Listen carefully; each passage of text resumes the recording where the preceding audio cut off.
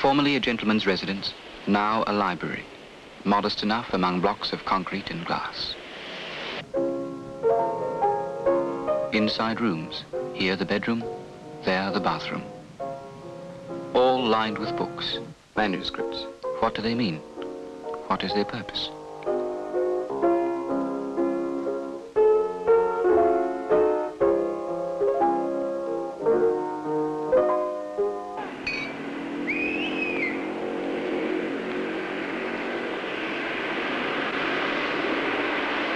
The staff arrive, another day begins.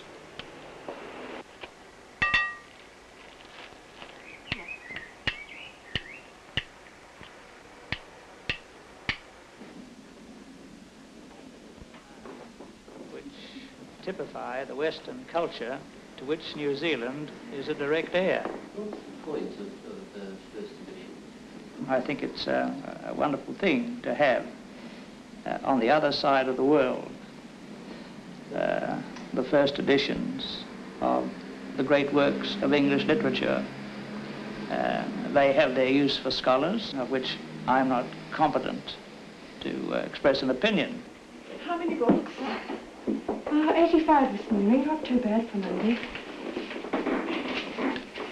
I'll leave this here for you. A somewhat curious event is taking place, but nevertheless, life continues.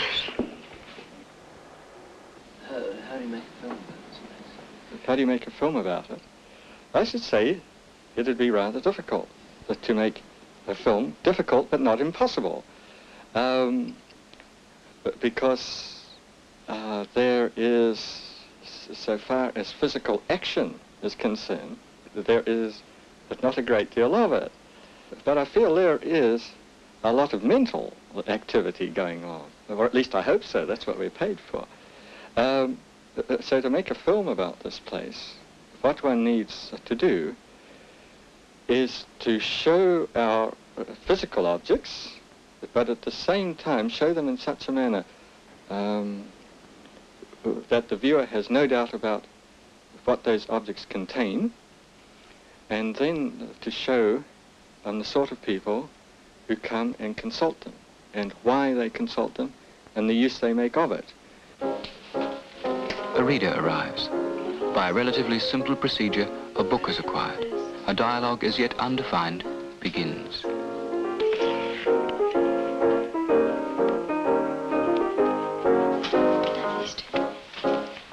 Yes, I'll get them for you straight away. You got it,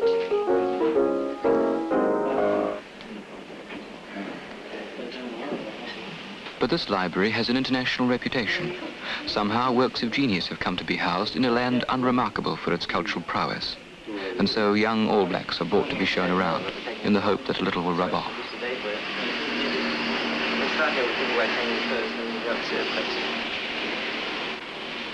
This is the Treaty of Waitangi, of course, which is lent to us by National Archives for permanent display here. Unless you have all these sheets, you don't have the whole treaty, including the small printed sheet at the top here. You can see the treaty looks a bit peculiar in parts here and the bottom of the parchment sheet. And that's because when it was stored in the big wooden government buildings on Hampton Quay, the rats unfortunately chewed away quite a lot of it.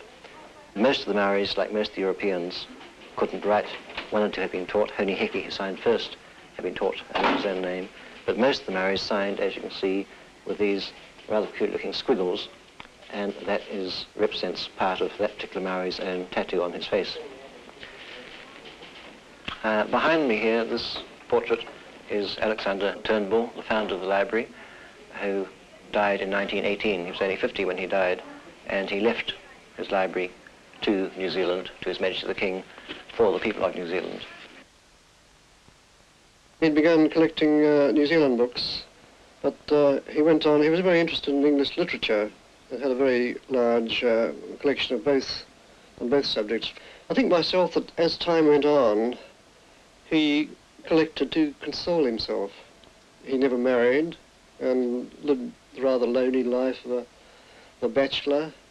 Towards the end of his life, he was rather overwhelmed by business worries. He resorted more and more to drink, setting more and more to book collecting, which was similar means of forgetting his worries. But one of the most remarkable things is towards the end of his life he conceived the idea of this great gentleman's residence.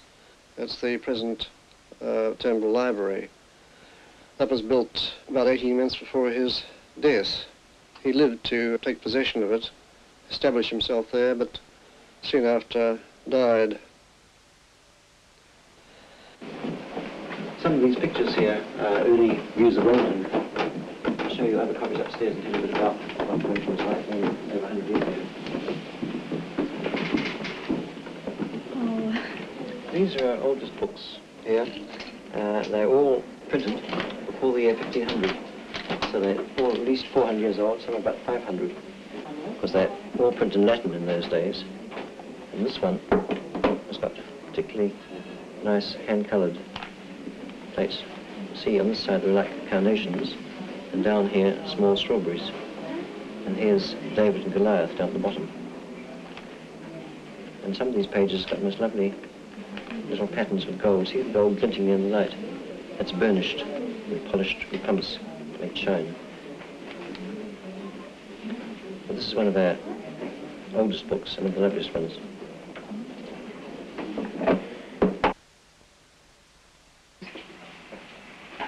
You're making it a bit hard, aren't you? Yeah.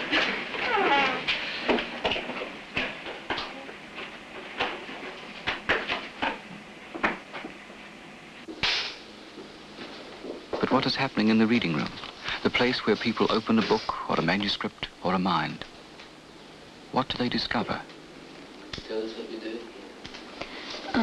I'm trying to write a play about Catherine Mansfield. I started off just reading her short stories and I liked them, so I read the journal and some of the letters and I got more and more interested. So I think I'd like to write a play that incorporates scenes from her life as well as scenes from the dramatized scenes from the short stories. She was born in Wellington and lived here till she was about 15. And then they were taken to London by their father, who was quite rich, where they stayed for about 4 years at an elegant, fairly academic girls' school. Then she was brought back to New Zealand and hated it. Finally sort of begged and pleaded and became so obnoxious that her father decided to send her back to England. And then she met this man, John Middleton Murray, who was editing a new magazine called Rhythm, and she sent some stories to that. And he was fascinated by her because she was playing the bohemian a fair bit at the time in London. You know, he met her at a party like this and got fascinated by her and came to her place, and they talked for a while, and it ended up with his moving in there. But they didn't become lovers for quite a long while, and one day she asked him, why don't we become lovers? And she said he lay on the ground and raised his legs in the air and waved them about and then said, I feel it would spoil everything. She got consumption quite early in her life, and she was forced to leave England because the winters were so severe. She had to go to south of France and warm climate. She kept working as hard as she could, but she was plagued by this illness. Tonight, when the evening stars shone through the side window and the pale mountains were so lovely, I sat there thinking of death, of all there was to do, of life, which is so lovely, and of the fact that my body is a prison. I write that. I look up. The leaves move in the garden. The sky is pale. And I catch myself weeping. It is hard. It is hard to make a good death. Miss Walton.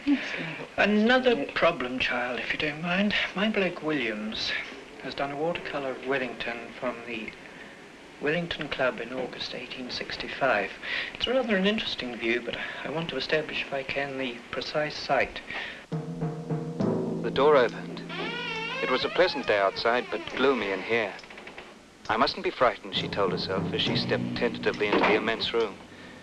As always, the dusty atmosphere made her nose tingle. Boldly, courageously, she moved down the aisle. Hundreds of yards of book-lined basement can conjure up illusion in even the durest imagination. 240, 300 social sciences. Suddenly she heard something. Or did she? Stopping, she listened again. Nothing. Imagination, she thought, and moved on, but now a hint of fear in her footsteps.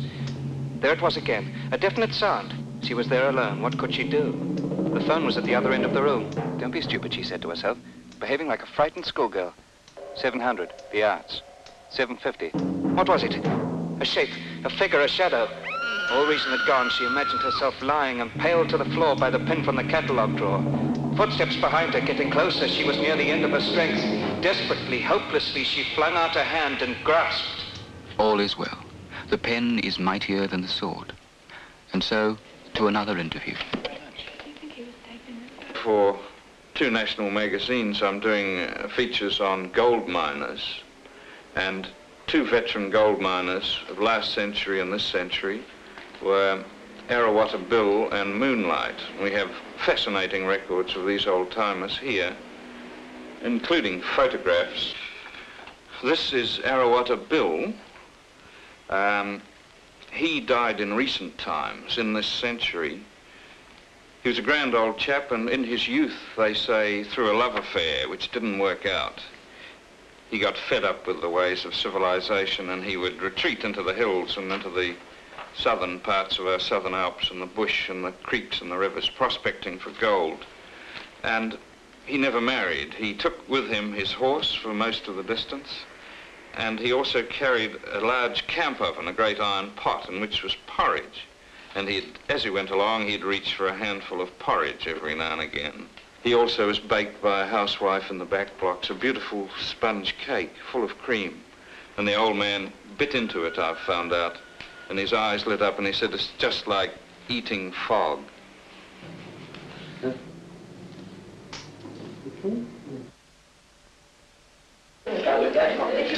And Phil is doing the National Bibliography with Mr. Bagnall, but it's also a subject specialist in that he's very interested in archaeology and anthropology. He just took a field trip over to Kapiti, site recording with the Wellington Archaeological Association. And Sheila, well, she's the head of the cataloguing department. That's a massive organisation needed, and that speaks for itself. And she's also interested in archaeology and studied Maori at university, and has got a great many connections with people throughout the country, and this helps a lot. Also, her background coming from a family of Maori scholars and New Zealand bishops helps a lot, the Williams family. And Mr. Bagnall, well, he's of course the chief librarian, but he's not just an administrative sort of head. He really is a person that the whole profession looks up to, and his work with the National Bibliography, this 5-volume work which will list all works published in New Zealand and published about New Zealand, is really a culmination of his whole career.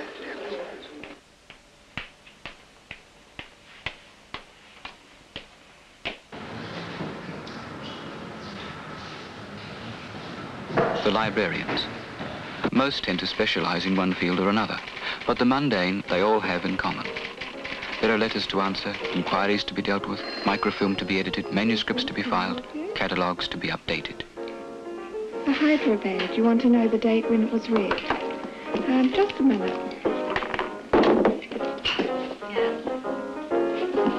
According to Ingram and Wheatley, New Zealand shipwrecks, the Hyderabad was wrecked on the 24th of June, 1878. 5 in the minute start. 5 amid 6 amid 7, 8, 9, 10, 11, 12, 13, 14, 15, 16, 17, 18, 19, 20, 21, 22, 23, 24, 25 for you. At $25. At $25 all done.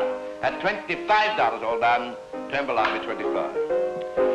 The library is constantly acquiring new material, by auction, by donation, or by more unorthodox methods.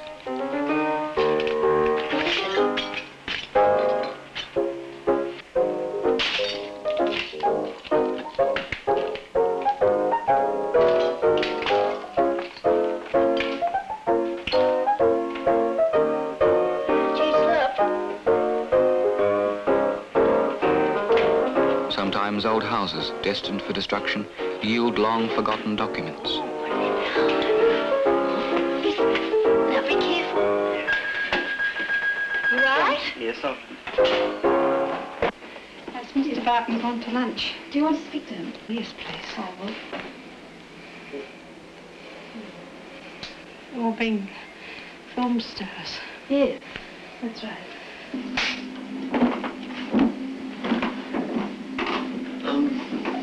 What are you doing here? Oh, we're researching for New Zealand's heritage, the Port Hamlin publication. We're picture researchers. Look for illustrations for the articles. Well, generally we start off trying to find something relevant to the subject, find what it's all about, and from there we go on to think of what possible illustrations there might be relevant to that subject. Something that is usually has plenty of action, of human interest if possible, plenty of people rushing around pursuing their normal activities, relevant to the subject. To convey information as well, isn't it, to tie in with the article? Yes. Rather than artistic value.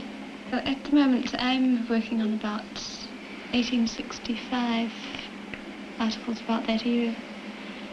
This covers a lot of Maori wars, usually, because I think it was from 1860 to about 1870 there seemed to be constant feuds for some reason or other.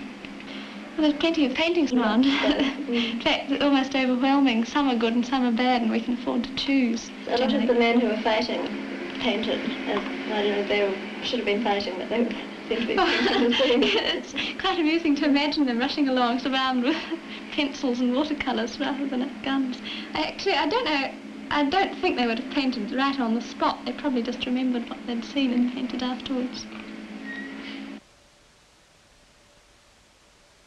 Of course, one thing that makes the library so very important is that we have not only, as I said, almost all published books about New Zealand and the Pacific that we can get, but also manuscript material, which is mostly unpublished, letters, diaries, some official documents and so on, and maps and pictures. There are about 10,000 pictures, mostly original paintings, and also photographs. Now, the pictures cover all sorts of things. We're lucky, a lot of them are very good paintings, but that is sort of a secondary consideration as far as we're concerned. This is one of the White Terraces. This is one actually we published as a print this year, because these were destroyed in the Tarawera eruption in 1886, and that's really quite a good idea of what they were like. They were very big, covered 7.5 acres.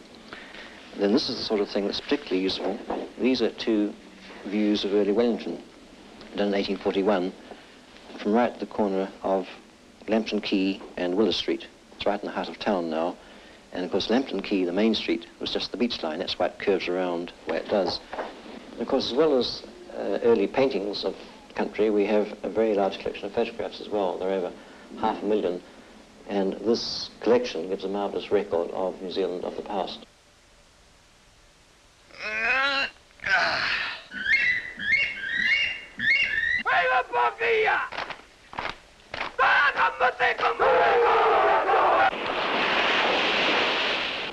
Right, the 40 Valley Bar. 40 Valley Bar. 40 but only. 5 of you like. Go.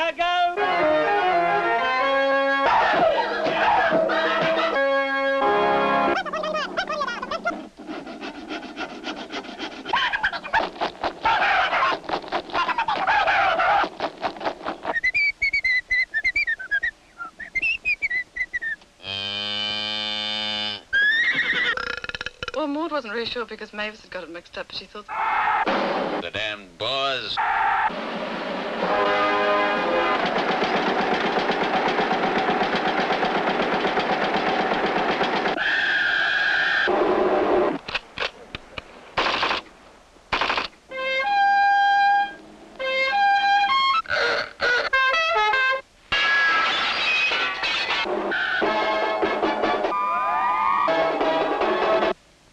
Well now, anybody any questions?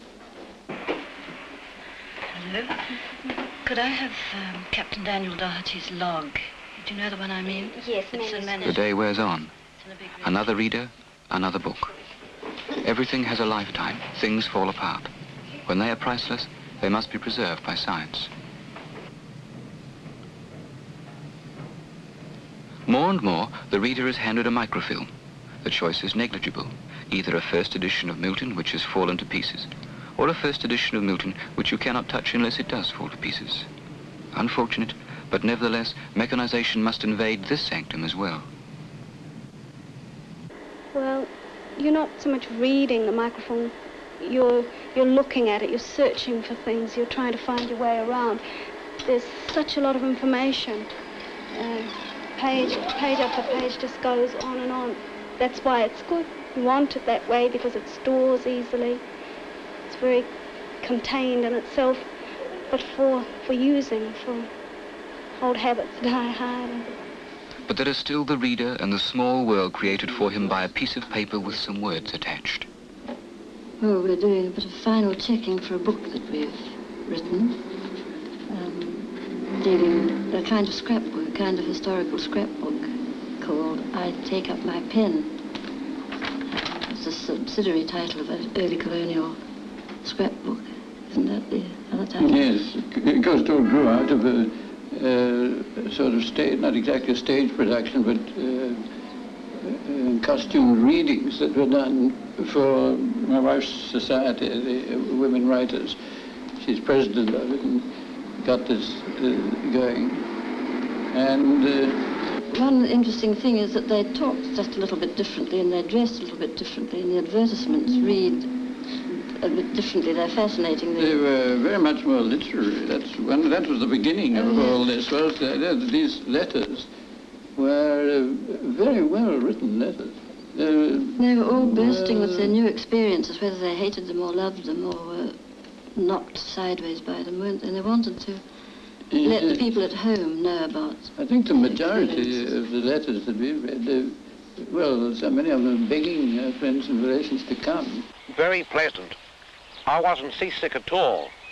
My wife and children were seasick 5 weeks.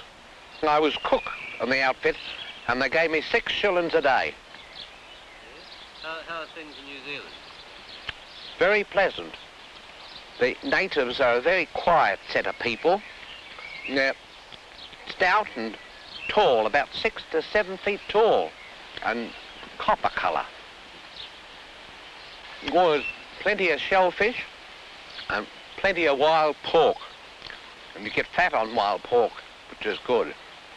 No fruit, no coconuts, just nothing but fish and wild pork. Would you recommend that people come here?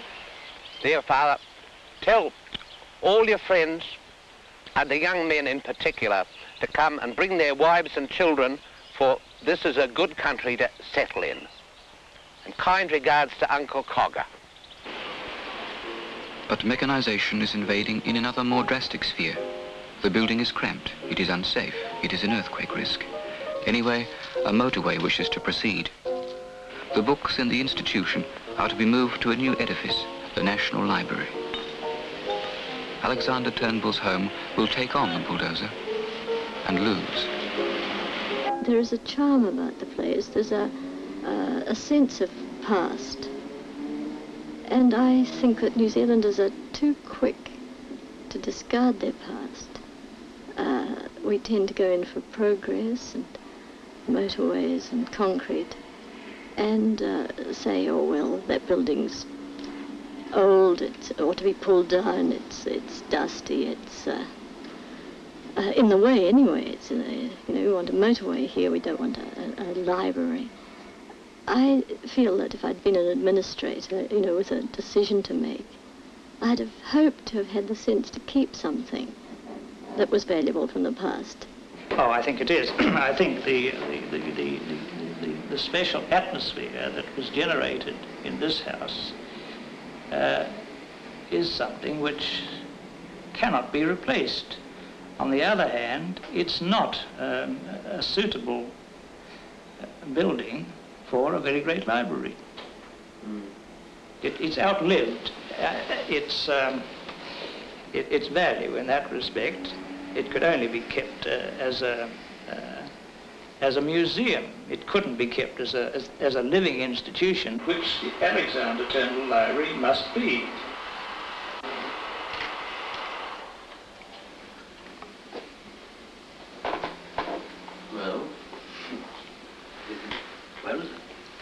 admit that I was quite impressed. It's not, of course, everybody's, it's one person's view of the Turnbull Library. Perhaps I dare to say a filmmaker's view of the Turnbull Library. Others have other impressions. But too much of some things, perhaps not enough of others. What do you think, Ray? There are a couple of things that I might have concentrated on more. The manuscript room, which I see as the core of the library. We have, after all, 2,000 linear feet of manuscripts of considerable historical and literary importance. I don't think we've emphasised the very large English literature collection. Not only Parky House is the place. You have to imagine the parts that are missing. There are other writers in the country. The reader presentation. I would say the most practical uses of the place Not the way we see ourselves, of course, which is probably very... Not everything shown, is actually.